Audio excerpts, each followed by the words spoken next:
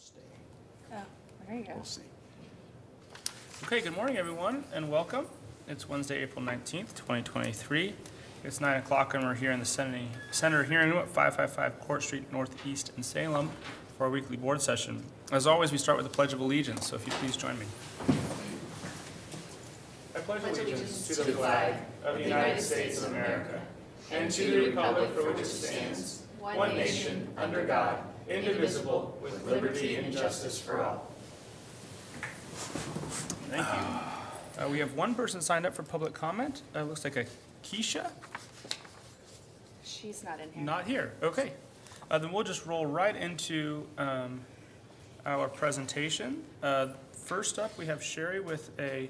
Well, before we begin, we have a. Can I have a motion to remove item number 5? There was a mistake made in that contract, and so we're going to push it off to a few weeks from today. Sure, I make a motion to remove item number 5 from the action agenda under Health and Human Services. Consider approval of amendment number 10 to the incoming funds participating provider service agreement with Pacific Source Community Solutions to add $24 million for a new contract total of $62,172,659 to implement and administer covered services under the Oregon Health Plan. I'll second. Go ahead. I'll second the motion to remove it. We have a motion and a second. Is there any further discussion? Seeing none, all those in favor signify by saying aye. Aye. Aye. Mr. Bethel, how do you vote? Aye, sorry. Okay. Sorry. Sorry. The motion passes. Okay, Sherry, now, please give us the 2022 annual volunteer report. Oh, good morning. For the record, I am Sherry Lindner, Volunteer Services Coordinator for Marion County in the Human Resources team here at the county. So yes, I am here this week with our 2022 Volunteer Annual Report. So we strive to recognize and appreciate our volunteers every day, but National Volunteer Week is a great time to celebrate them and their contributions that they make to the overall health and well-being here at Marion County. So with that, I'm happy to present the 2022 Volunteer Report. You each have a copy. There are copies on the table here, and folks can also find a PDF printable version on our website.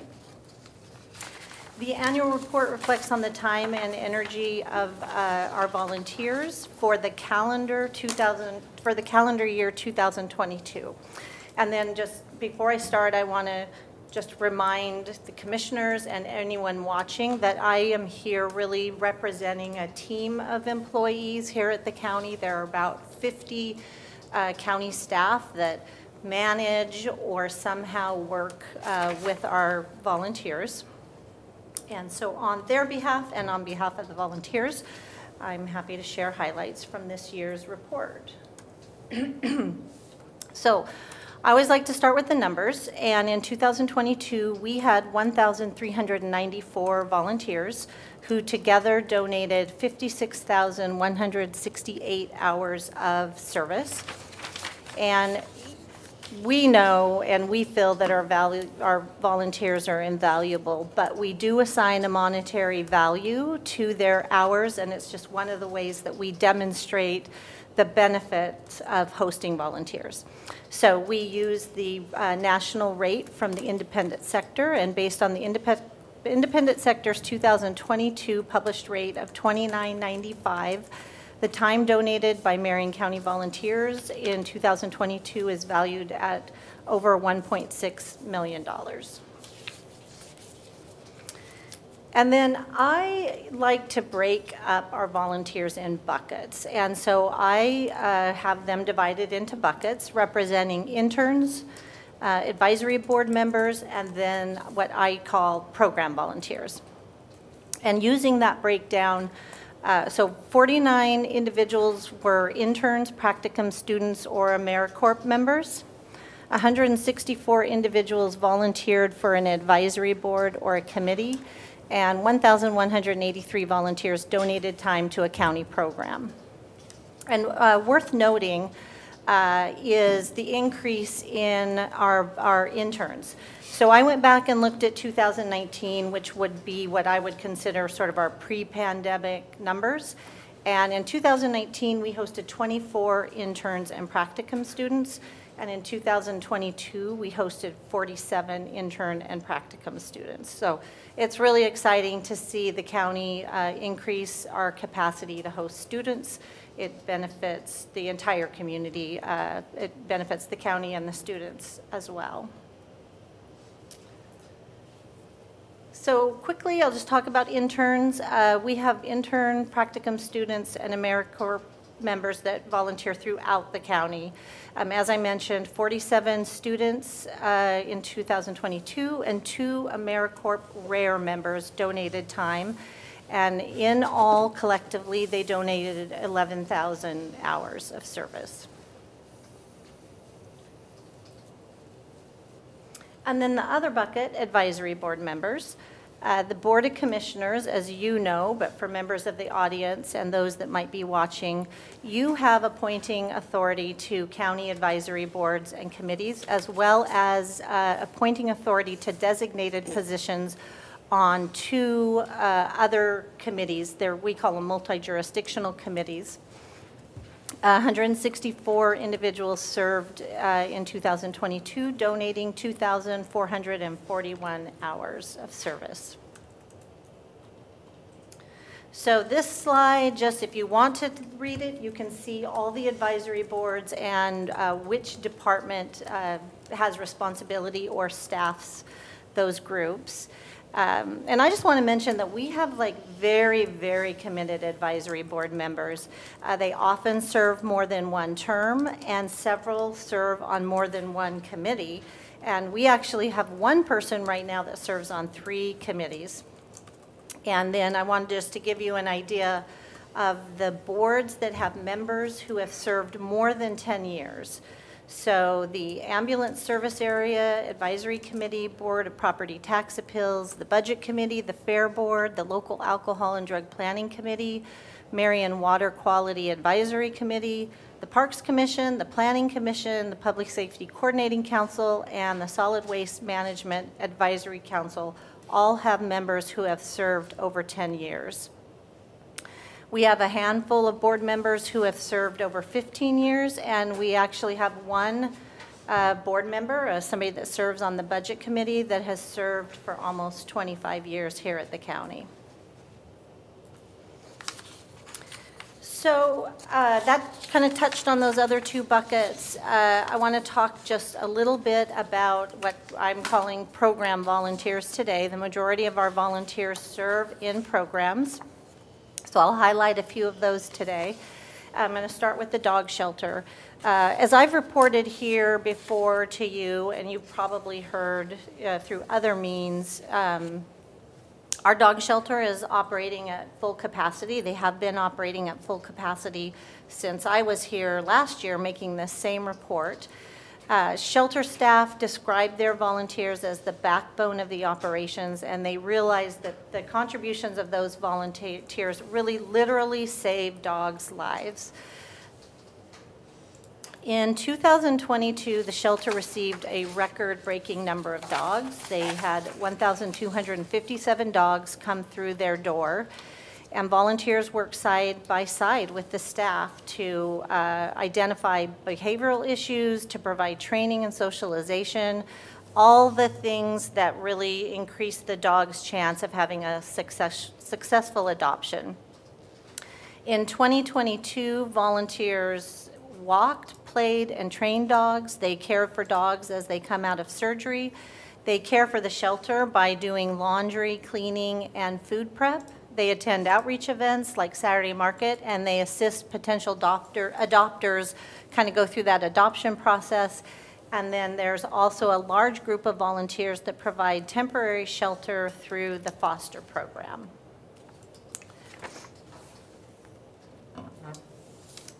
And then I'm going to talk really quickly about environmental services, but you're going to hear a lot more from that team today.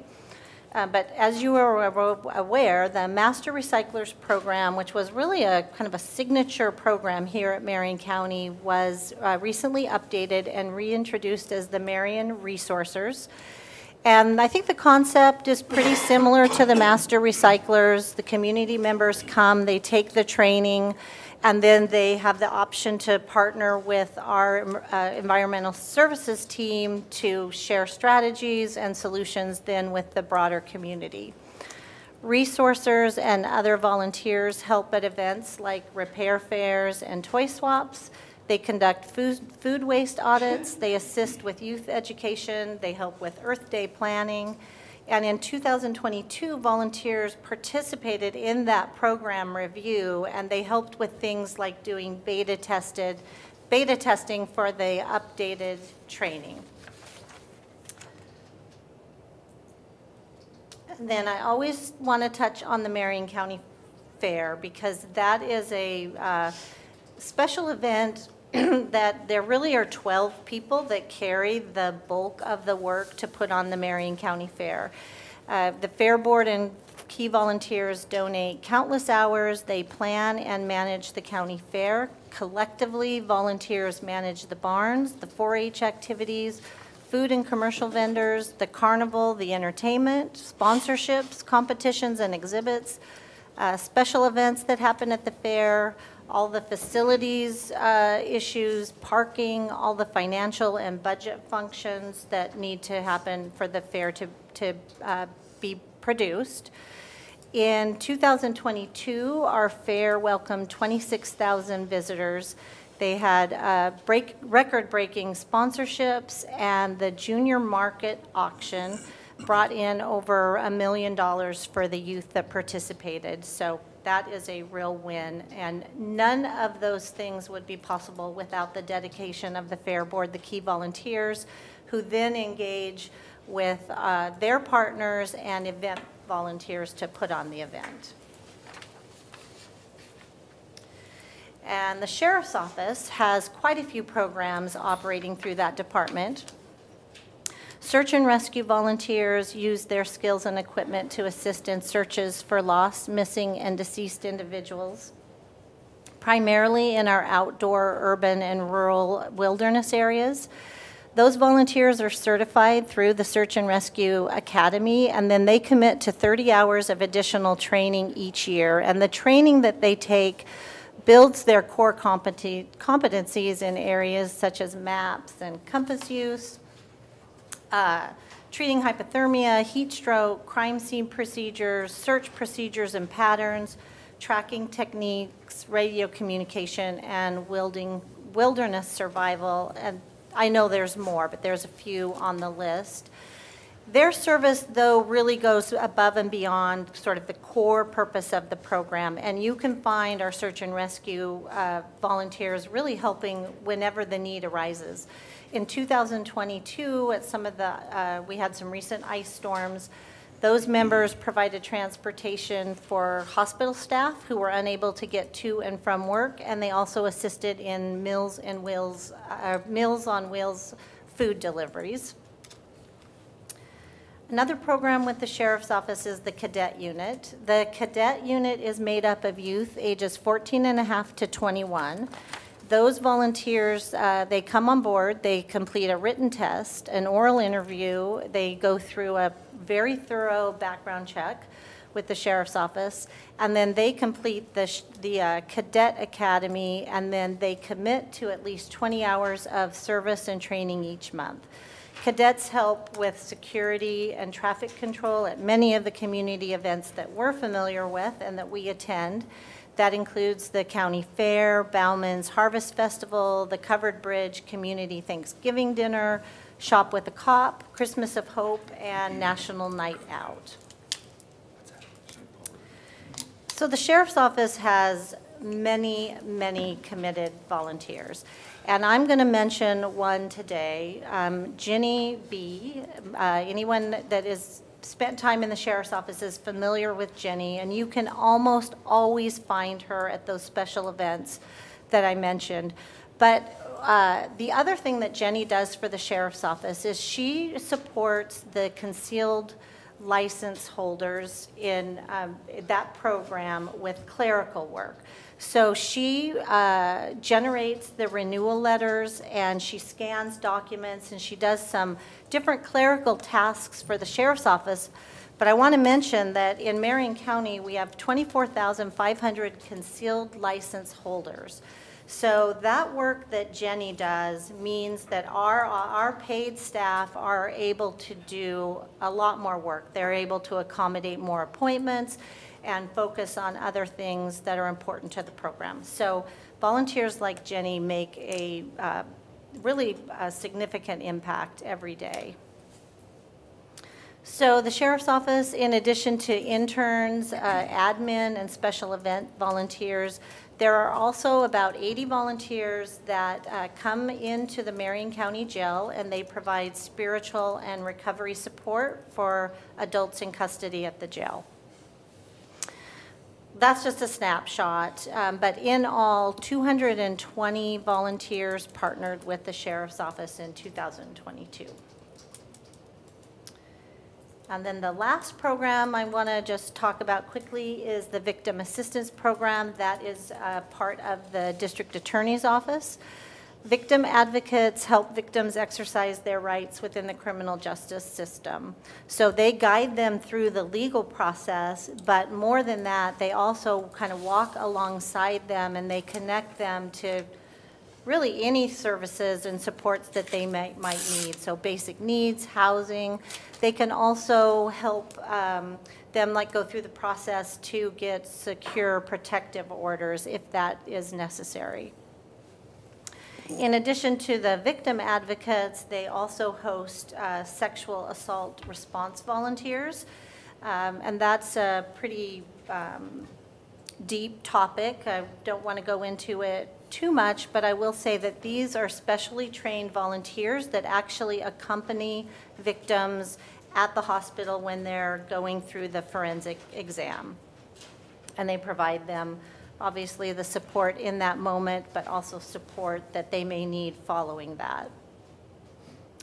Volunteer advocates and interns play such an important role with this program because they do a lot of the similar work as the paid staff, but because they are able to walk side by side with staff, they really increase staff's capacity for case management. They help at outreach events. They help manage some of the office tasks. They can even attend grand jury hearings if needed.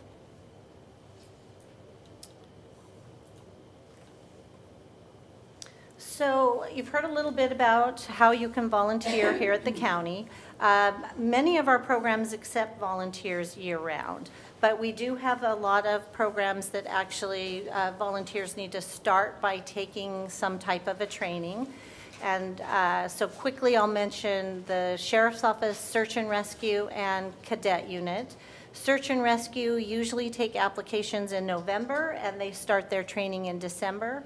The Cadet Unit usually does their training in January. I think we just had a cohort of cadets graduate just this last month. Victim Assistance, so they actually break their training into two trainings. You can take the basic victim advocate training. That's offered twice a year, usually in March and September. And then the sexual assault response training is been offered usually in July. And folks can visit our website for information on anything that we're currently recruiting for or ongoing opportunities. I also encourage folks to follow social media. So the county has a Facebook, Instagram, the Sheriff's Office has their own account, Environmental Services has their own account. And social media is probably where you're going to see things the fastest. So a couple of opportunities that we're really recruiting for, and the need is there right now. As mentioned earlier, the dog shelter. The dog shelter, that is an ongoing need, and I would encourage folks to go to the dog shelter website. They have a lot of information on what exactly volunteers do. They have their own application, so you'll want to go through their process to get connected with their volunteer manager. The fair is going to be opening up for recruitment very soon. So we already have our fair board members and our key volunteers, but they'll be recruiting soon for superintendents. So those are volunteers that help with specific open class competitions. So if you are passionate about quilts, there could be a role for you to play as a competition superintendent. And then they will be recruiting for event volunteers in the next couple months. So those are folks that are just coming to the fair for a 2 to 4 hour shift, and they are, in most cases, they're actually the folks that are on the grounds, engaging with the fair visitors, helping them find information, helping them if anything were to go amiss. They're spread throughout the fairgrounds during the fair. And then I'll just quickly mention advisory boards, because we almost always have vacancies on our advisory boards. We recruit ongoing. We will accept applications at any time for advisory boards, and then we do very specific recruitments when vacancies occur. And folks can find that information on our website, which is going to be co.marion.or.us. And the quickest way to find it is if you're on our website, just scroll down to the popular links, and there's a link down there for volunteers. Otherwise, you're going to have to go through HR, but we are there on the website under Human Resources Volunteer Services. And I've lost my mouse. There we go. And in closing, I just want to really express my gratitude to our volunteers. They strengthen our resolve, they inspire us, and they really do help set us on a great path for 2023 and beyond. I want to thank you, commissioners. You are huge supporters of our volunteer programs and our volunteers, and that if you weren't supporting it, it would be very difficult to keep the support alive at the department level. And with that, I will open, see if you have any questions or anything else you want to hear more about. I just have one question. I didn't see on your report any report of the volunteers that support elections. Do you track that? We do not utilize volunteers in our elections. We get a lot of inquiries. So now something could change every year, but so I'm going to speak historically since I've been here. What we do instead of utilizing volunteers, the clerk's office actually hires those folks, the extra folks that they need in as temporary staff. And so they would, if they don't have enough people that are coming back from last year, then they will open actually a recruitment. And you would find that the same place you find any of our other job listings. Okay, so the people that come and do observations and such, they're not tracked, they're just people that show up? Okay, so that's something different, and I'm guessing that that's tracked through the clerk's office through some other system, because they're volunteering for other organizations. They just have access to come in here, but I will check with the clerk's office and just double check. I'd be interested to know how many hours of volunteers in the community are participating in our elections, both May and November, when they occur. Sure, and email, if I email Yeah, that'd be information great. to you, will that be Yeah, thank great? you. Okay. Great, any other questions? Yeah, Mr. Chair, thank you. I just want to compliment Commissioner Bethel and Sherry for, in the last couple of years, how the outreach to recruitment has changed as a result of your willingness, your pushing, leading to say, hey, when we have an opening, let us try to help bring some people in. And I think it's made a big difference in the last couple of years of getting some people involved. So Yes. thank you for your role in that and allowing the board to be involved more. So I thank you. really appreciate that support, and what I will add to that, where I really see a difference because of your commitment and involvement, is that we are getting more geographical representation on our boards. Perfect. And I know that's a priority for the commissioners. It's often a priority that's actually laid out in writing for an advisory board. It might be included in their bylaws. But that is a huge issue, is getting the geographical representation. So we have folks from all over the county that come to the table, are part of those discussions and part of developing the recommendations that ultimately come up then to your table. Great, that's great. Thank you. Well, thank you to all of our volunteers. Yes, we have, well, you met a few volunteers last week, and we really have some amazing volunteers. And I think probably any organization in this county will tell you the same thing. There is something, I don't know that we're unique, but we are. have a very, very committed, community and individuals that like to be involved. And we invite them to be involved at the county level. And if they have any questions, they can always reach me at volunteer@co.marion.or.us, that email, and I'll answer their questions. And if I can't, I'll connect them with the right person.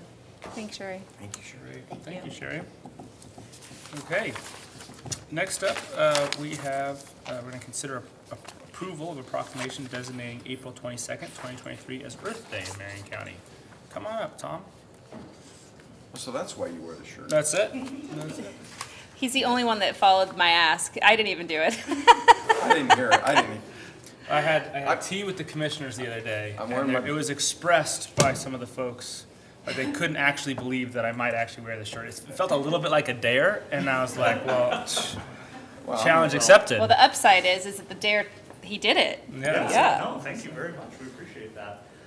So for the record, Tom Kissinger, the Waste Reduction Program Supervisor, here seeking approval of a proclamation recognizing April 22nd, 2023 as Earth Day in Marion County. Last year, we kicked off our inaugural Earth Month celebration, and we are continuing that new tradition again this year by engaging the community in a month-long public outreach campaign to reduce waste, improve water quality, and highlight our county parks. The culmination of this will be a free event this Saturday, April 22nd, from 12 to 4 at Spong's Landing County Park, just outside of Kaiser. And that's a free community event with nature walks, live music, terrarium building, all sorts of different arts and crafts, and then an educational scavenger hunt with our partners where people can learn more about how to reduce waste and better their environment here in Marion County.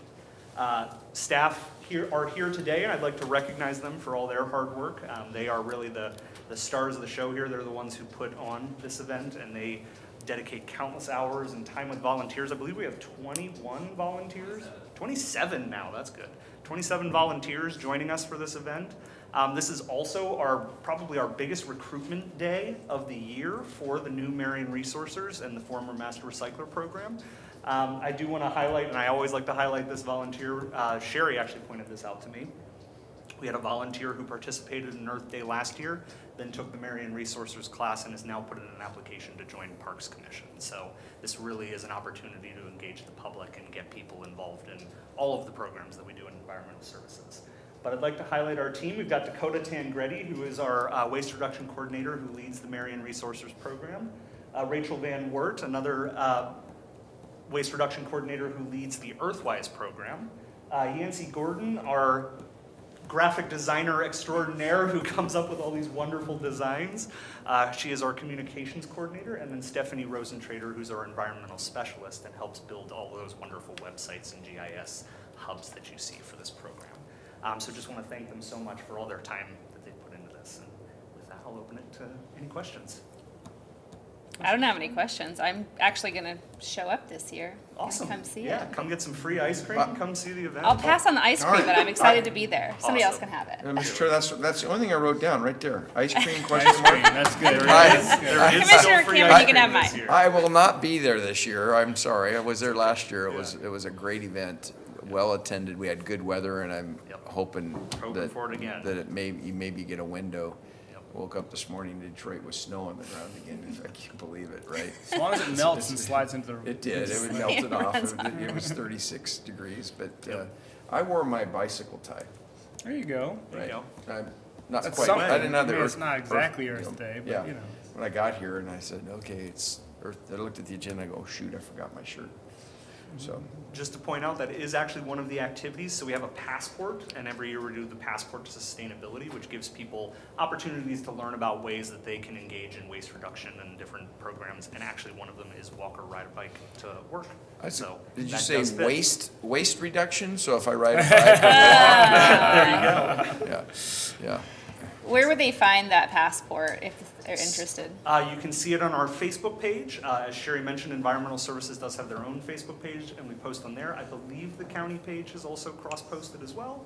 And you can also find it on the Environmental Services website. If you go to the Marion County website and go to the Environmental Services Division page. Great. Yancy, will you send me links and email for that? Thank you. Ready for a motion? I'm ready. Yeah, Mr. Chair, I'll move that we approve a proclamation designating April 22nd, 2023 as Earth Day in Marion County. I second the motion. We have a motion and a second. Is there any further discussion? Seeing none, all those in favor signify by saying aye. Aye. Aye. Aye. The motion passes. Okay, you want to kick us off? Sure. I'd be happy to. Before the Board of Commissioners for Marion County, Oregon, in the matter of proclaiming April 22nd, 2023 as Earth Day in Marion County. This matter came before the Marion County Board of Commissioners at its regularly scheduled public meeting on April 19th to proclaim April 22nd as Earth Day in Marion County. Whereas Earth Day was first celebrated on April 22nd, 1970. You remember that year? Nope, wasn't Wasn't alive. even born. With the goal of inspiring and appreciation of our nation's natural resources through conservation, protection, and Whereas the celebration of this day marks an annual review of and commitment to the principles that first Earth Day, and whereas Marion County is blessed with a wealth of bountiful woodlands and waterways, often most visibly showcased in our parks and other public lands that enrich the lives of both residents and visitors alike, providing irreplaceable habitat for countless flora and fauna, sustainable natural resources, and many scenic recreational opportunities. And Whereas special Earth Day events are offered to encourage residents to identify what they can personally do to protect the environment and make Marion County a cleaner and greener place to live and work. Now therefore, we, the Marion County Board of Commissioners, do hereby proclaim April 22nd, 2023 as Earth Day. We encourage all citizens to become engaged in their local communities and join efforts to help maintain and improve Marion County's urban and rural environments. Dated at Salem, Oregon, this 19th day of April, 2023. y'all want to take a picture? I think that'd be great. All right. show us up with your shirt. He has to stand on it so he can balance us out. There's lots of shirts. I'm not even gonna be that special. We're actually tie-dyeing the staff ones. Oh. We did them with natural. Why don't you just make one in orange and black? That's all I need. I don't need tie dye. Let me just balance this out. You guys do? There we go. Whatever you want to do, Jess. All right. Natural. 1, 2, 3.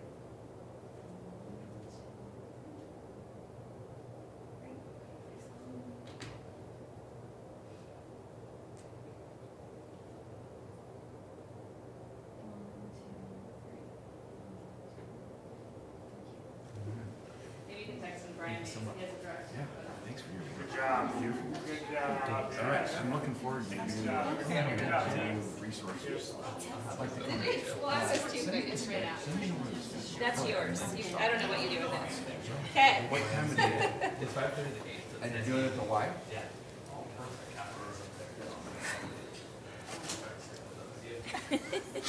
I'm really trying hard to be like, okie dokie. Are you doing some tours with it still? You can Yeah. still do the, Yeah, we'll have one that first Saturday as well. yeah, Mr. Chair, I just think that, just asking Dakota is like about the new program. That was one of the things I did. I think my first 6 months here took the master recycling class. And it's really been a great education, and I'm glad that we're still doing it, because the more we can educate people about, I mean, all the time, right? And it's just going to help us, because, you know, we talked, I think I told you I was down at Corvallis for talking trash down there, and got engaged with a gentleman who engaged talking with him, basically didn't want anything in a landfill and didn't want anything in a waste to energy facility. And basically I looked at him and said, hey, look, we can do everything we can to reduce, you know, in our personal life, and reuse and then recycle, but you're still gonna have stuff left, and where are you gonna put it, and what are you gonna do with it? And he said, well, I think waste to energy is the best thing. I said, well, that's what we do here. And he goes, yeah, but you don't do it right. And I go, oh, I lose. So anyways, I love what those guys are doing to help, you know, just do practical stuff that is realistic, not, you know, pie in the sky. Yeah, I agree. I was just thinking about a bill that's in the legislature that was really annoying me yesterday, because it's a bill written by a legislator out of the Portland area to ban styrofoam containers in Oregon, but not products that contain styrofoam coming into Oregon. So they're trying to, which I understand, balance this system of styrofoam production, which I don't seek and or use, but they specifically called out eggs, and stating that, you know, everywhere has to be hindered in Oregon on the use of styrofoam except for companies that import it here. That doesn't make any sense to me. It should be all or nothing, in my opinion, when it comes to that. And we can bill. recycle styrofoam here in Marion County. Yep. At our market, Fresh Start Market. Yeah, I go there all the time. bill was introduced in 2021, and it failed because there's a producer in the Portland market of styrofoam recycling. So they go and collect it from places, and they do whatever they do with it. I don't know exactly. But that company was like, you're going to put me and these hundreds of employees out of work because we're doing something positive, but yet there's still going to be styrofoam here, but we won't be able to manage it because you're taking away our, the conveyor belt of it that comes in.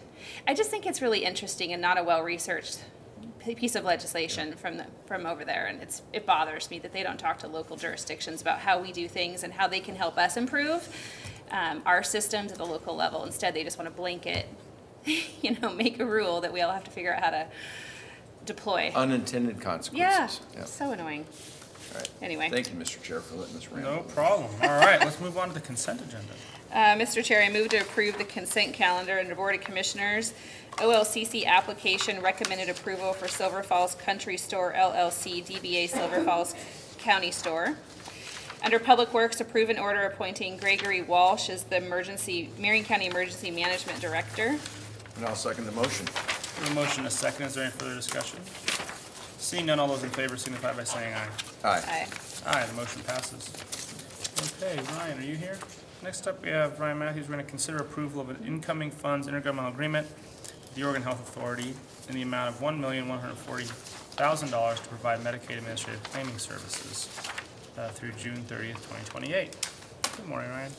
Good morning, Commissioners. For the record, Ryan Matthews, I'm the Administrator with Marion County Health and Human Services, and I am here requesting an agreement with Oregon Health Authority to reimburse us for Medicaid administrative claiming services, and I'll just be referring to these as MAC. That's the acronym, and that's usually how these services are referred to. I do want to point out that the initial agreement here of $1.1 million is a bit ambitious. This is not money that will be sort of sent to us in a lump sum or a 1/12 period of time. It's a 5-year contract, and this is our up to amount. We have to provide services and bill to get paid, and our average quarterly invoice is sort of in that like $10,000, $20,000, $30,000 range. So very unlikely that we would approach anything near the 1.1 million. So I did want to point that out. This is a little bit unusual for Medicaid services. So most of the time when we think of Medicaid, we think of healthcare services that are determined medically necessary and they're billed through billing codes by licensed or credentialed providers. And MAC is really a program that's designed to reimburse for services that assist the Medicaid population, but they're not otherwise reimbursable and they're not necessarily provided by a clinical component. The services usually include things like outreach and application assistance, referral, coordination, and training of Medicaid services, transportation and translation, and then system coordination with other agencies or providers. We currently have 8 individuals in our MAC pool. And those individuals, every quarter, they submit surveys on 4 days that are just kind of randomly assigned. They code their time based on the activities that they're performing that fall under MAC, and then we're able to bill for sort of a percentage of their time that they were able to accumulate based on the survey. We enter that information into a web portal that determines how much we're able to claim. And like I said, it's usually 20,000 or so a quarter based on this. Historically, it was a little bit larger at one time. Our pool has kind of shrunk historically over time. Like I said, we only have 8 individuals. I think at our peak, we maybe had close to 20. Part of that is we do less services like in our public health clinic than we used to. And so that tends to be a lot of the place where staff work that do work that kind of fits within this component. So people who are kind of at front reception of our public health clinic, checking people in, coordinating, making referrals, helping them get signed up with OHP, those sorts of activities. So I don't know if there's any questions related to this contract. Any questions for Ryan? I think it's pretty straightforward. Yeah. Okay. Thank you. Ready for a motion? I'll take the motion. Yeah, Mr. Chair, I'll move that we approve incoming funds intergovernmental agreement with the Oregon Health Authority in the amount of $1,140,000 to provide Medicaid administrative claiming services through June 30th, 2028. I'll second the motion. We have a motion, a second. Is there any further discussion? Seeing none, all those in favor signify by saying aye. Aye. Aye. The motion passes. Thank you, Ryan. Are you taking on Phil's? I am. Phil's out unexpectedly, so I've got the next 2 topics also. Okay, kick us off. Sure. So once again, for the record, Ryan Matthews, Administrator with Marion County Health and Human Services, and I'm here seeking approval of an amendment to a contract for services with Carroll's Group Home. This will add $80,000 for a new contract total of $150,000 to provide services to individuals that reside in the Carroll's Group Home. So this is similar to, we've had a couple contracts in recent board session that they're all kind of very similar to these, and these are all related to the intergovernmental agreement with Oregon Health Authority for our mental health services that were extended, and so now we're extending the contracts for each of these group homes. We receive funding for adult residential and foster care services that we don't provide. It's more of a pass-through, so we receive funding from the state, and then based on where people reside in Marion County and the sort of the billable rate and number of bed days, we receive invoices from foster care and residential providers, and then we pay them and get reimbursed through our contract with Oregon Health Authority. So Carroll's Group Home actually has 10 beds, and it's for males only, and they have to have a mental health diagnosis. Currently, there are 9 individuals in their beds, and they have 1 referral pending to get filled. This is a residential treatment facility that is usually sort of the first step down from either a Oregon State Hospital or like an SRTF or other acute inpatient setting. They're placed in a residential treatment facility where they receive mental health workers that help support them there. They provide meals. They have on-site staffing, usually 24-hour staffing for individuals, and they help really with skill building and life skills, so helping with hygiene and just kind of how to manage and navigate themselves now to try to integrate them more into society and with the ultimate goal of stepping down into lower level of care. So that's kind of the continuum that we seek with these individuals. And so this would be for us to reimburse individuals who are referred to Carroll's. They do have, people do have the right to choose. So people who choose to live in this setting do consent to that and accept this as where they want to live. And then we are here to sort of facilitate making sure Carroll's is reimbursed for the services they're providing and for the bed. And then like I said, we get reimbursed from the state for that. So that's what this agreement is intended to fund. I don't know if there's any specific questions related to this one. Oh, sure I do. Okay. So, obviously we have this major issue in Oregon right now with aid and assist is the primary topic that we're hearing in the news, but specifically with people who have chronic and severe mental health issues on our streets and or just among us in our community. I think I heard you say that individuals who live here consent to live here. Is that what you said? Yes. How do they get referred here? They would usually, most of the time they're going to be coming down from higher levels of care, so they're going to be detained, like maybe perhaps they're in a acute inpatient setting or like an SRTF, but they're like, they don't need this level of care anymore. They've kind of built their skills, their level of acuity and seriousness with their mental health issues have diminished enough to where we feel like they can have a slightly less restrictive setting, and so they'll get referred to try to free up beds at higher level of care for people that are coming out and need it. We try to be able to have sort of a continuum where people continually step down to create space in the SRTF for that next aid and assist individual that needs to come out of the hospital. So that's the goal. So usually they'll be referred from those entities to say, you know what, they don't need the level of care that we're providing here. It's very costly, it's more restrictive, and so they'll refer and look for opportunities in residential treatment facilities in the community to get them into lower level of care. So the only way for individuals to enter into this group home is if they have somehow integrated into the Oregon State Hospital or an SRTF system? I would say it's not the only way. Like, I don't think all 10 of their individuals there potentially are that. So you can get referrals just based on, so we could be an outpatient provider and we could assess someone and determine, oh wow, they need residential level of care, and we would look to make referrals and see what capacity is available. So you can come in either direction. I just think oftentimes when you're talking the higher level residential treatment facilities, it tends to be you're flowing kind of from top down. But it can come the other way too. If people are in, maybe sometimes people could be in lower levels of care and it's realizing that they're failing at that, like that is not working, and then they're going to try to step up and say, oh, you know what, they need more staffing. They maybe can't survive, they can't succeed in a program that maybe only has day staffing. They really need 24 hours. So they would look to step up into a residential facility like this that's 24-hour staffing. So it could go either direction. But again, they have to consent to all of this outside of the SRTF or Oregon State Hospital model, is that right? Unless you're, it's something related to a criminal activity where you're sort of sentenced or referred to a facility, or a civil commitment, or something of that way. Yes, they're consenting to treatment, and then they're consenting to live in a facility that will allow those supports around them, and then they have to participate in the house rules. So here you're living with 9 other individuals. You have to follow the house rules. You have to play well with others. You have to not be disruptive and start to or engage in behaviors that maybe put others at risk. And so there's times where people then fail out of these kind of programs. And is there a timeline as far as how long they can or cannot be in these programs? I don't know that I don't think there's usually a statutory one. I mean, it's usually based on kind of your treatment plan, but some people are going to be in residential care in these kind of settings. Could be for a long time. I mean, it could be for years. Yeah. Thank you. I expect a follow-up from me on this. Okay. Sure thing. Okay. All right. It's your turn, actually, Commissioner Bethel.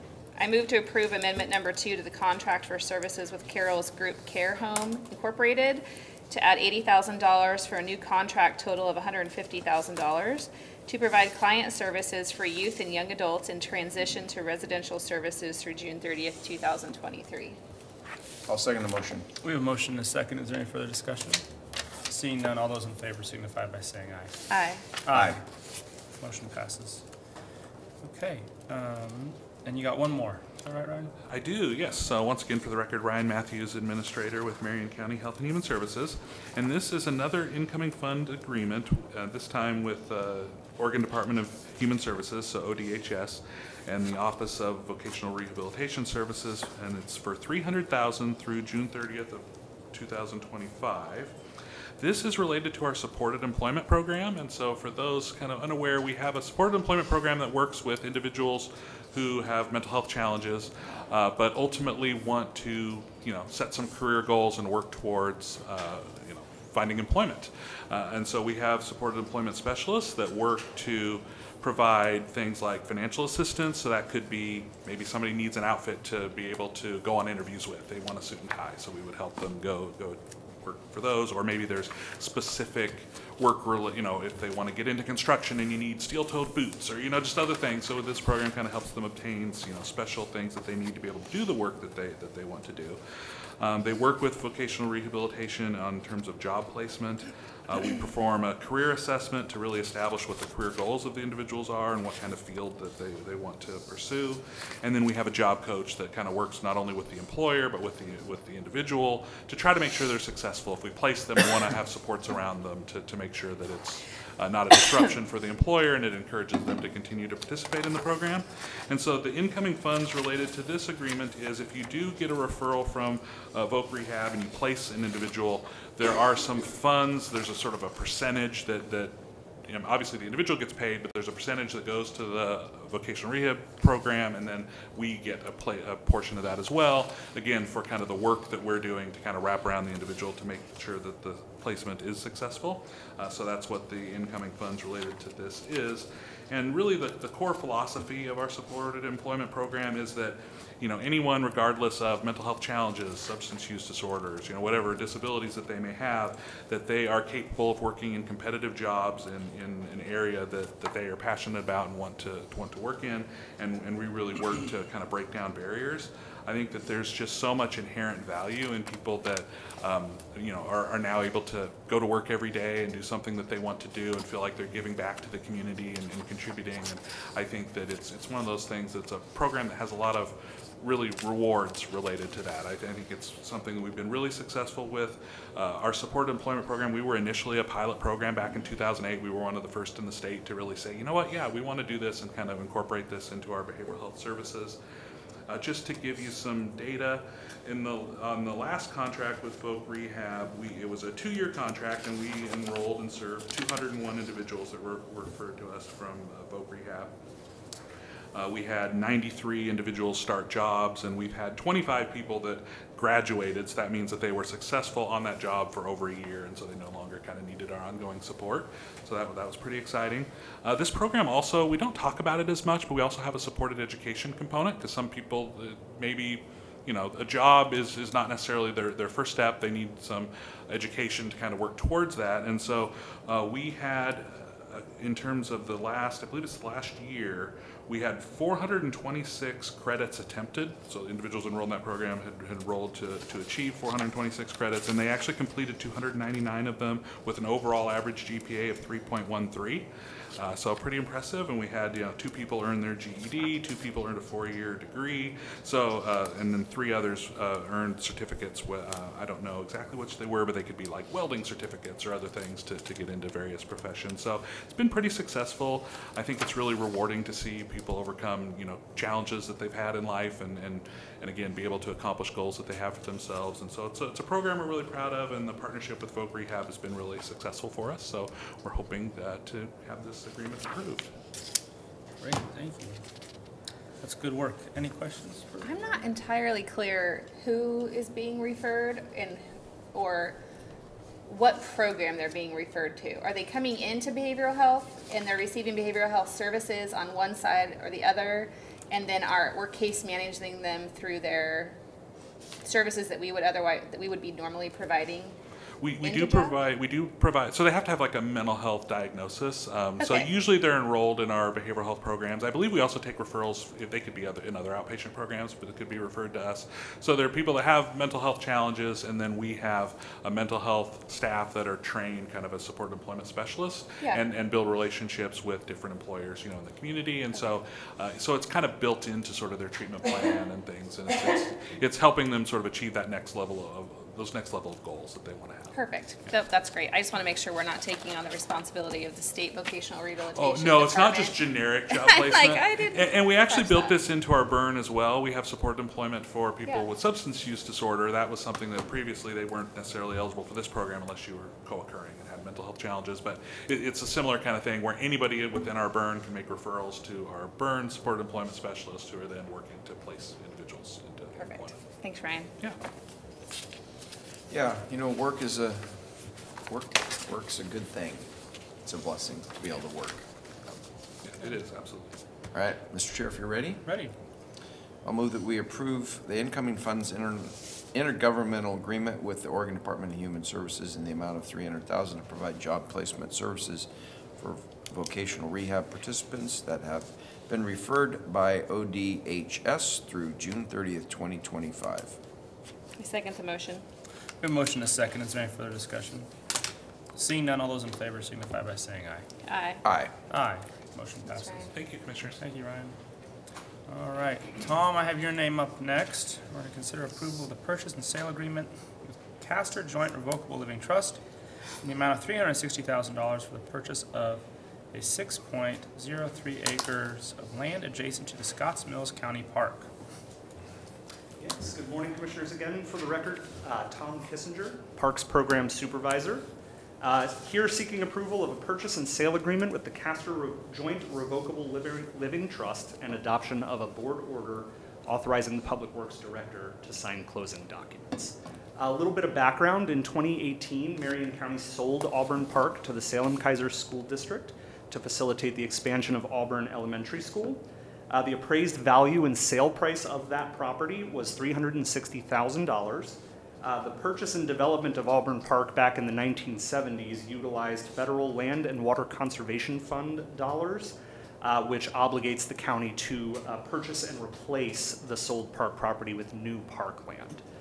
There are two components to what's known as a Section 6F conversion. The new property must have equal or better appraised value and equal or better recreational value.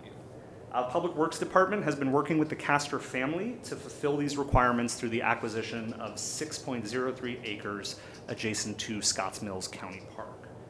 Staff have negotiated a purchase and sale agreement with the Castor Joint Revocable Living Trust to establish the terms of the proposed property sale to Marion County.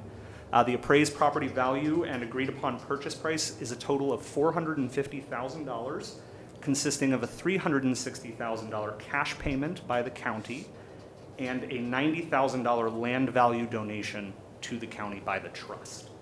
Upon approval of the purchase and sale agreement, staff will begin the closing process and then begin the formal conversion process with Oregon State Parks, who manages the Land and Water Conservation Fund. Great. This will make that Scotts Mills Park much bigger Yes, and really changes the amenities because you have sort of walking trails in the woods now rather than Yes. just being sort of an open field. So that's kind of pleasant. yeah, so the existing property at Scotts Mills is 9.7 acres, so this adds almost half the existing land. And to your point, this is a great way to add there's already some trail systems built in that we just have to go in and clean up a little bit, and we'll be able to add that for this summer. Yeah, that's wonderful. Okay, any other questions? Finally. Yep. Yes. I was thinking. That's I'm all I'm very gonna say. excited to be here today. Yep. Very good. All right, I'll take a motion. All right, I move to approve the purchase and sale agreement with Castor Joint Revocable Living Trust in the amount of $360,000 for the purchase of 6.03 acres of land adjacent to the Scotts Mills County Park and an order authorizing Brian Nicholas, Marion County Public Works Director, to act as a signatory during the closing process. I'll second the motion. We have a motion and a second. Is there any further discussion? Yeah, Please. this brings back some post-traumatic stuff, right? I want to say thank you for finding this place, and I remember the idea where it was. Do you remember this? I do. Oh, yeah, I okay, do. good. This has been really important thing for us to get off the books and get it done so that we can apply for other grants, et cetera. So, Tom, thank you for your work, Brian, and Brian's sitting back there, and staff for putting this together, and let's get it signed and done. So, thank you. Great. Any further discussion? No, even though, I mean, you just basically crossed two separate things into this discussion because we're bringing this on the books. Well, what Wow. he means is... I know what he meant. Okay. Yeah. So we can move on. Yes. Yes. We were being a good neighbor to the school districts Yes. by giving them our park. But then, in order to be able to move forward with our park system, we have to trade that money into a new park, and it's just been kind of hard to find another park. So. My husband, yeah. Especially one that the community supports. Yes, Exactly. This is one that. And this is one that they do. All right. Very good. Okay. I see no other further discussion. All in favor signify by saying aye. Aye. Aye. Aye. The motion passes. All right. Thank you, Tom. Oh, you're still here. I am still And here.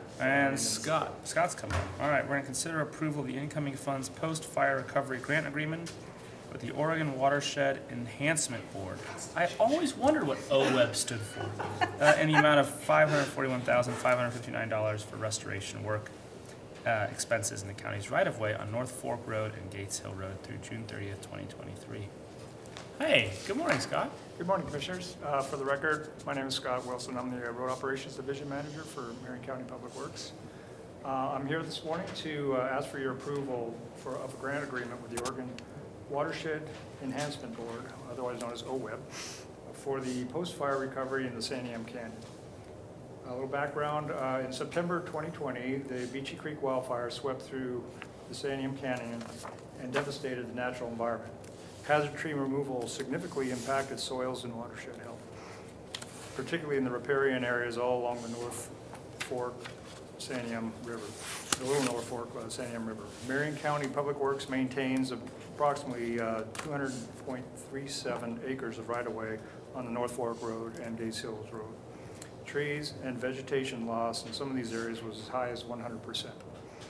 Marion County Public Works has developed a restoration plan that will revegetate the natural environment for public use, control noxious weeds that are spreading post-fire, and restore the critical habitat for fish and wildlife.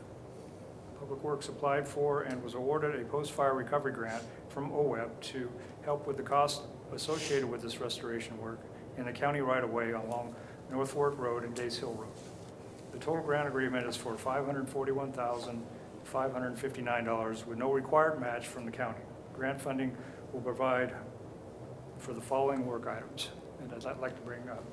Have Tom explain a little bit more in detail. He and both Stephanie back there were very instrumental of getting this grant for the right-of-ways.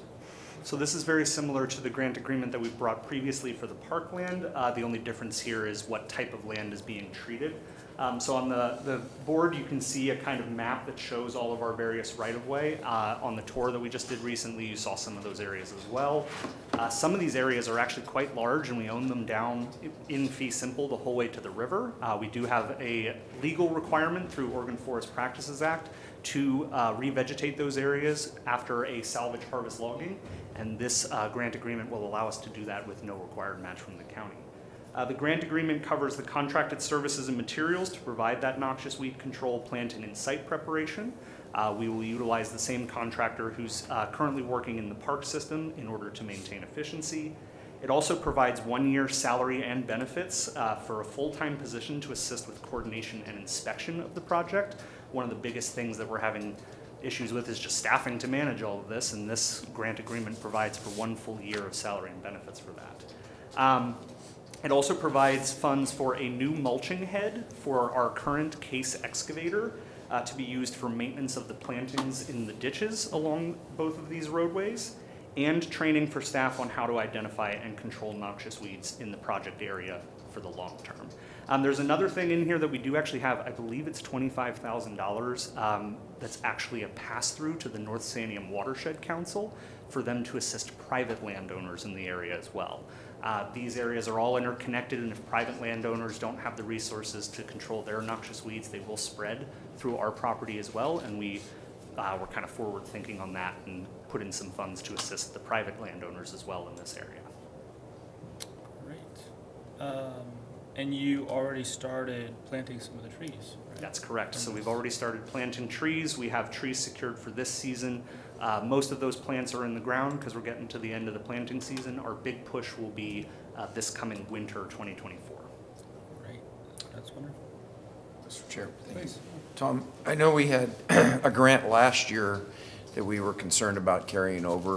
Can you, I don't want to mix the two. This is separate from that, right? Because that was a $600,000. Correct. This is a new grant agreement. It does have the same constraints. So OWEB's budget is being heard by the Joint Ways and Means Subcommittee on Natural Resources this week. I believe it's the 19th and the 20th. They do currently plan to carry this forward. We'll see what happens in that public hearing. But we have, I believe we've signed on to a letter of support. Yes. Yeah. So that grant, we're still trying to make sure that that one gets carried forward. Correct. And this is All a new of one. this. Yeah. Okay, thank So you. all of this we're trying to get carried forward for an Yep. additional biennium.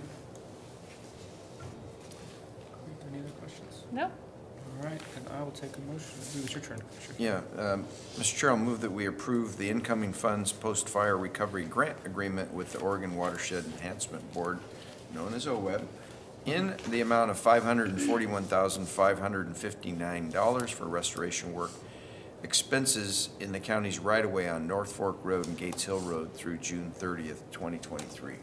I second the motion. We have a motion and a second. Is there any further discussion? Seeing none, all those in favor signify by saying aye. Aye. Aye. Aye. The motion passes. Thank you, Tom.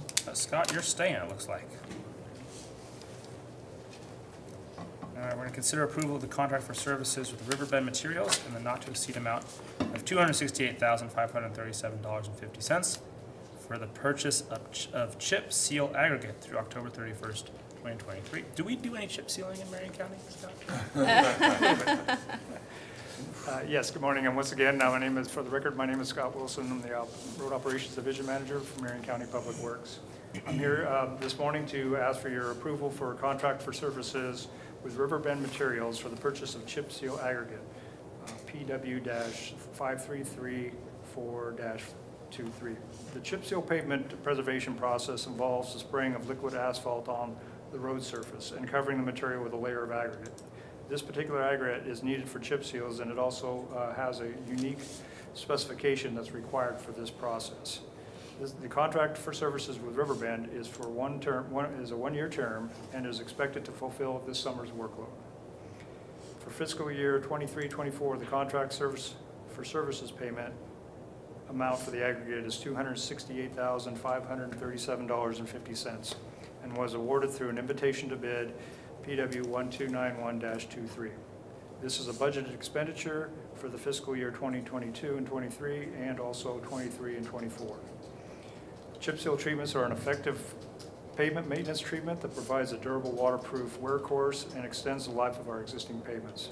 Public Works is targeting about 57 miles this summer for chip seals and will be focusing on our southern portion of Marion County. Let's see. Approval, the options are to approve this contract for services or deny. Public Works recommends the Board of Commissioners approve the contract for services to purchase the chip seal aggregate from Riverbend Materials. And I'm open for any questions you might have. Any questions? I might need to get a schedule of when this is all happening so I can avoid you all. I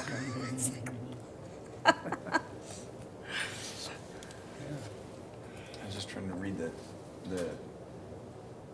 chip seal and double chip seal. Yeah, we have one particular road identified where we're going to do a double treatment that adds a little more durability to the pavement. The sublimity, huh? Great.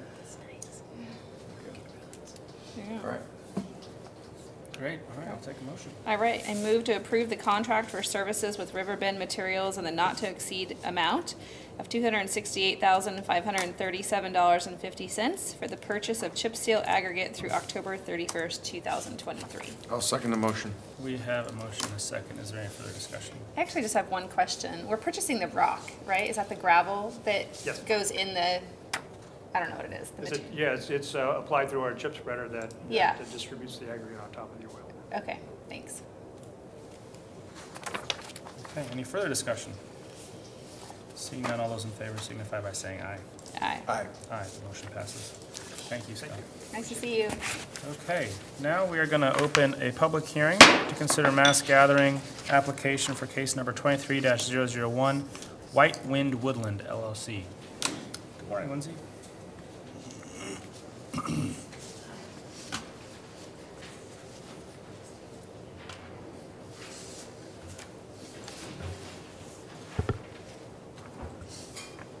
Hi. Hi, good morning. For the record, Lindsay King, Marion County Planning. The item before you today is an application for Whitewind Woodland LLC for a large mass gathering permit on exclusive farm use zone property located on 6518 Cascade Highway outside of Silverton. The property is located on the south side of the highway in the southwest corner of Cascade Highway and Valley View Road. Surrounding properties consist of farm use and timberland, all within the exclusive farm use zone. The applicant is requesting to hold a Renaissance Fair as a large mass gathering. The event would take place on July 22nd, 23rd, 29th, and 30th of this year. Estimated attendance is less than 4,000 people, which is roughly a 1,000 person increase from the previous year where the applicant was holding a small mass gathering. Based on this information, the proposed event meets the definition of a large gathering. According to the information submitted with the application, sound amplification will be used, alcohol will be available, fireworks will not be used or shown, and the applicant states that sound amplification will be used during the daily jousting shows at noon and 4 p.m. There will be no amplified sound after 11 p.m. or before 9 a.m. on any given day. Various governmental agencies were requested to assure that there are adequate facilities and services available. These agencies included Public Works, the Sheriff Department, Environmental Health, Risk Management, Local Fire District, and others. Each of these agencies was provided with a copy of the proposal and given opportunity to comment. All contacted agencies gave comments of approval or no opposition. In addition, no comments were received prior to this hearing from any neighboring property owners or anybody that was notified of the public hearing. Due to the reoccurrence of the mass gathering, this being I believe it's the 13th year, staff is requesting that the board approve the permit for the current year of 2023 and the 3 years following, ending in 2026. Chapter 19.25 requires that the large mass gathering have an approved conditional use permit, which the applicant has obtained and has been approved by the hearings officer earlier this year. That decision can be found in the file for reference. The board has options to continue the public hearing, close the public hearing and leave the record open, or close the public hearing, approve, deny, or modify the proposal. Staff would recommend that the board approve the request for the current year of 2023 and the 3 years following, ending in 2026, subject to recommended conditions of approval. And with that, I'll be able to answer any questions you might have. Great. Is there any questions? No. Pretty straightforward. Okay, we have one person signed up for public comment, Nancy White. Are you here? You can come right up here to the front and let us know what you think. And go ahead and introduce yourself for the record and give us For your the record, my name is Nancy White. I live in Silverton, and I approve it.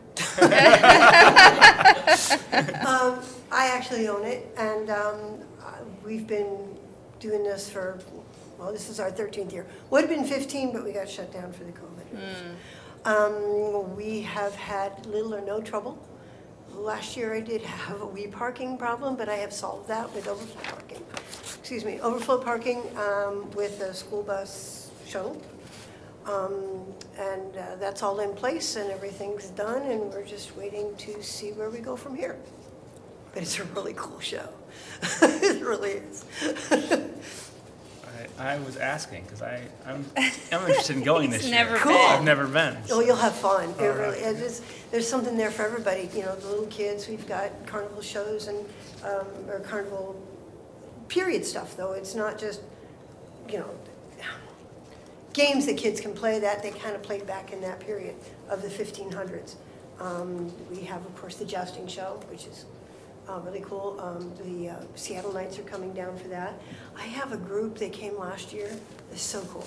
They come up from Alabama. So, I mean, I've got people coming in from 15 states now. Anyway, they do mounted archery with trick riding. Do you know that trick riding is military? And so, you know, they'd be going along and the bad guys are here and they drop off to the side and the horses were simply a tool. I mean, I'm a professional horseman, so, you know. But anyway, yeah, so these skills are all over these horses and it's so cool. Awesome.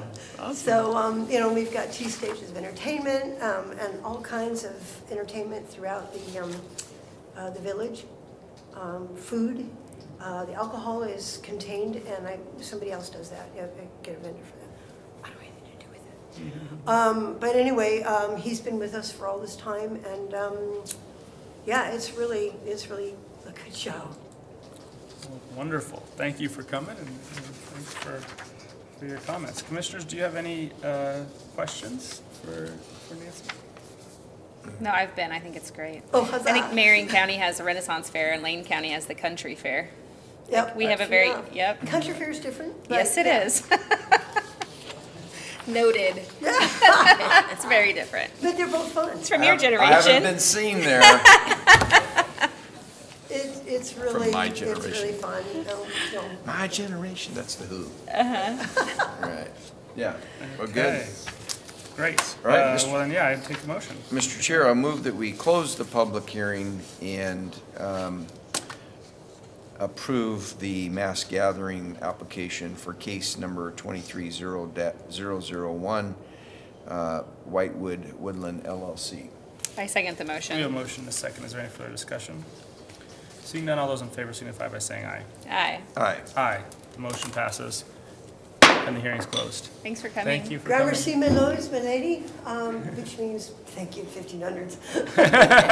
Thanks for being Have a here. good day. All right, see you soon. All right, I'm gonna See you. open a public hearing, to consider mass gathering for application, case number 23-002, Bicery Farms and Paintball Incorporated. Is that how I say that, Austin? That's how I've been saying it. All right, there we go. All right, for the record, Austin Barnes, Marion County Planning, Public Works Division. The item before you today is an application for a small mass gathering to take place May 5th, 6th, 7th on 2023 on a total of 259 acres in EFU exclusive farm use zone land located at 20794 French Prairie Road Northeast, just outside of St. Paul. The property is located on the eastern and the western sides of French Prairie Road, approximately 5,000 feet north of the intersection with the St. Paul Highway. The property is currently in farm use and has an orchard and also contains wooded areas that are not currently farmed. Surrounding uses are farm uses in all directions, with adjacent parcels being zoned EFU and planted with various farm crops and nurseries. The area has a mix of farm parcels with dwelling and farm parcels without dwellings, as is typical of the French Prairie region. The applicant is requesting to conduct Super Game, which is a paintball gaming event, as a small mass gathering event. According to information submitted with the application, sound amplification will be used, no alcohol will be available, and fireworks will not be used or shown. There will be no amplified sound after 11 p.m. or before 9 a.m. on any given day. The applicant has held this event at the subject property since 2016 and has not experienced any issues related to traffic, parking, safety, or noise. Marion County has not had to dispatch code enforcement or police to the event, and the event is being run in the same fashion and footprint as previous years. Attendees are welcome to camp on the property and stay for the weekend while participating in various paintball games on courses located within the property. The estimated attendance is 1,500 persons per day and around 500 that stay over each night. The applicant has provided proof of insurance for the event, as well as a clean supply of water and sanitation facilities for attendees. The applicant has also gathered signatures from the St. Paul Fire District, County Environmental Health Division, Sheriff's Office, and the Public Works Traffic Division in support of their plan for the event. No public comments were received as part of this application, and the board has the option to close the public hearing and approve the request, close the public hearing and modify the request, or close the public hearing and deny the request. Staff recommends option 1, to close the public hearing and approve the request, and I will stand for any questions you guys might have. I just, yeah, on, I don't know if it's the application, but on page 5, there's an environmental services. I think this looks like it's submitted by the applicant. There's some notes at the bottom, but I can't read the first one. Looks like it has something to do with, it says pending drinking something. Pending drinking water. Were test results for chloroform and nitrate, which I've got. So this is just basically validating that these particular tests occurred and everything is copacetic? Yes, and they're Okay. cool with everything that's happened. I've got the test results here if you guys care, but I just wanted to make sure that's what that says. totally. Thank you. Any questions, Commissioner Cameron? Yeah, Okay. I'm good. I have one person signed up for public comment. Looks like a Derek Stryker. Are you here? Morning. Morning. Go ahead and introduce yourself for the record. My name is Derek Stryker, and I'm the event coordinator for Super Game. Okay, great. I'm here just to answer any questions you guys have, but thanks again for having us, and looking forward to another 5 years of a great paintball event. Our camping has grown substantially over the past few years, so now we're able to support some other local campsites. Shampoo Park is now one of our overflow partners, as well as some hotels in the Newburgh area, Holiday Inn and Any questions? Tell them I have to stay in Marion County. Marion County. We have some people staying in, I want to say it was somewhere down, Woodburn. Woodburn, yeah. My favorite birthday party ever was, we went paintballing. Really? I was like Where 11. at? Up in Portland somewhere. Nice. It's a Come long, out and check long it out. time It's a- ago. It's a good spectator event as well. We have a lot of spectators come out just to watch the event and enjoy the vendors area. We have our vendors area usually has 30 to 40 vendors of different kind of stuff, and we're actually opening it up to more food vendors this year. So we'll have 5 local food vendors participating this year too. Okay. Some food trucks. So Austin, is this a 5-year permit? Yeah, so this, every 5 years, they come in for the renewal. Okay. So this is, we do a hearing once every 5 years, essentially, and this is that hearing. Okay, very good. Anything else, commissioners? I'm good. I actually really like the layout that you have here. It's easy to read as far as safety, emergency management, and so forth. It's well done. Thank you. Yeah, it's a big event, and we want to make sure it's as safe as we can be. So, thank you. Yeah, I'm sure the St. Paul community appreciates that. Yes. Although they're used to large mass gatherings. At least one. At least one. other one. Yeah. Okay, I don't have any other questions. It's your motion. All right, I move to close the public hearing and approve a mass gathering application for case number 23-002, Viceroy Farms and Paintball Incorporated. I'll second the motion. We have a motion and a second. Is there any further discussion? Seeing none, all those in favor signify by saying aye. Aye. Aye. Aye. Motion passes. That hearing is closed. Have fun. Thank you both. And I signed up for We called your name, but you weren't here. Thank you. Okay. Commissioners, would you like me to reopen public comment? I have a meeting, so as long as it's brief. Okay. We normally limit public comment to 2 minutes, so that's what we'll do. Yeah, Mr. Chair, I'll support unanimous consent to return to public comment Is there any objection? No. with a time limit. Okay. Seeing none, I'm going to return to public comment and call, is it Keisha? Keisha, and what's your last name? Why don't you come over here to this one, and then go ahead and introduce yourself for the record.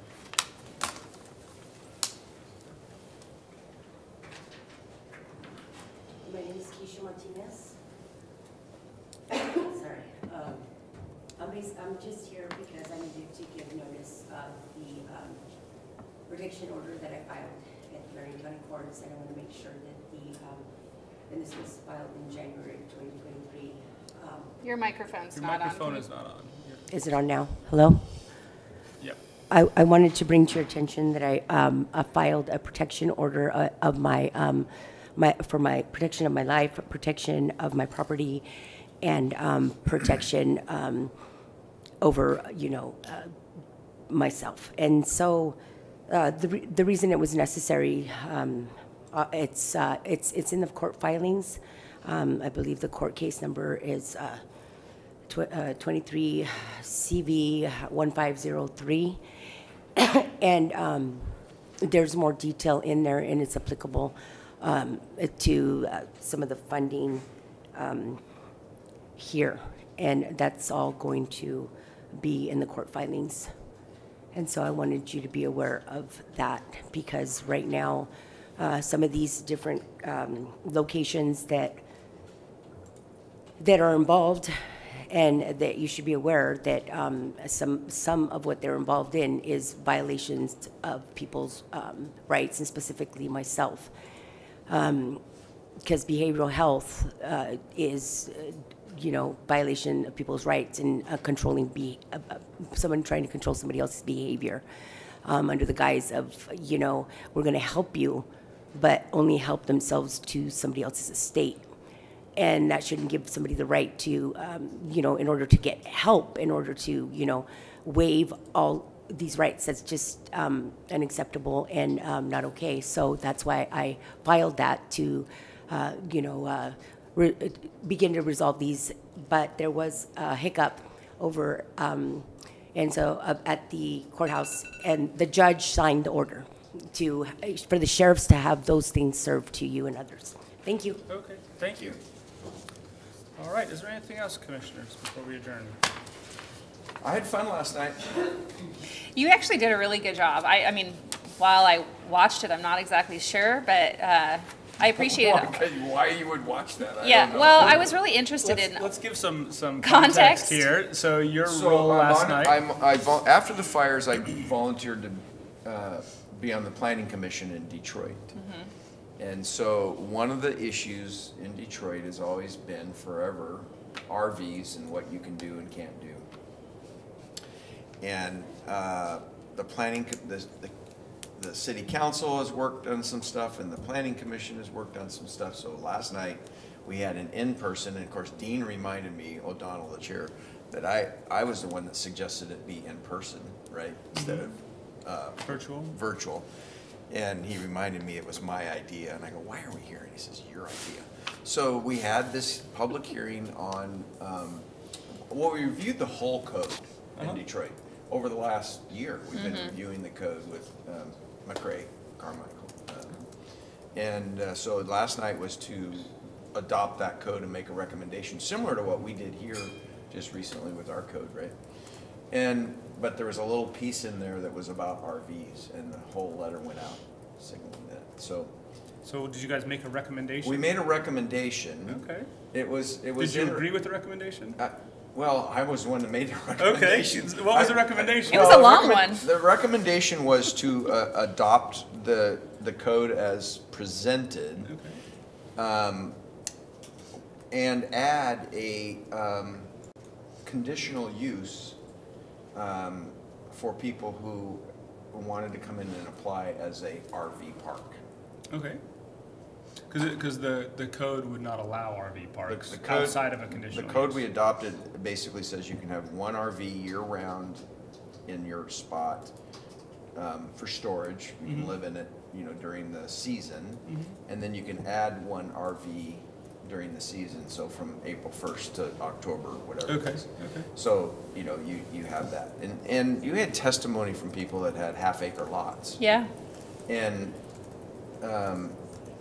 they can easily do setbacks and things on a half acre and put 4 RVs on it. So there's some people that don't want any RVs, right? I see. I live across from an RV park up there, basically. And Like a literal RV park. Yeah, and I did say, the way I got to Detroit was in 1999. I put my RV over at Cain's. And then I was over at the hotel, and I was in it, until 2012, I was in an RV every summer. So that's how I think people grow up there. They come to love the place, and then they make investments, and they stay. Some of these families probably won't build, but anyways, it'll be interesting because we made that recommendation to the city council, and then they have a public hearing on May 9th. And they're going to maybe twist it a little bit, or they may accept it, I don't know. But between now and then, we have to figure out what that motion really means. Local government at work. Look Well, at you. What's a conditional use permit for an RV park? And what does it take? And I think it would be almost impossible to get it done, which, Why? well, I need to go back and talk to McCrae and see what hoops somebody would have to jump through. Because she stated last night that in their code, it can be done on a residential or commercial property. She Right. said that. There's others that say, no, it can only be done on commercial property. So if you have a residential property of 1/4 of an acre or whatever, if that's right, you have to convert that to commercial property and then be able to do it. Got it. I don't know. These are things that I am glad as a commissioner That I'm doing and not you? I don't have to figure out. Well, But you're rolling up your sleeves in your community. I didn't need to it's do pretty one more good. thing, but it was because of the community and the wildfire that I thought, okay. And Yeah, Dean's that's been there for 10 years, and Gina's really good. I mean, we've got Gina, and then we got Michelle, and then Katie, I'm trying to think of her name, Lance and Katie. You don't know them? I don't know. She just joined, so. So you got a good group. Yeah, good, thank you. Yeah, Thanks. so that's what I did last night, and then there was a little bit of an after debrief at Pages, which was interesting. All right. Well, there you go. Really local, Very local. very local. I love that community. Yeah. It's fun. It's a wonderful community. Anything else, Commissioner Bethel? Okay, then we're adjourned. See you next week, everybody.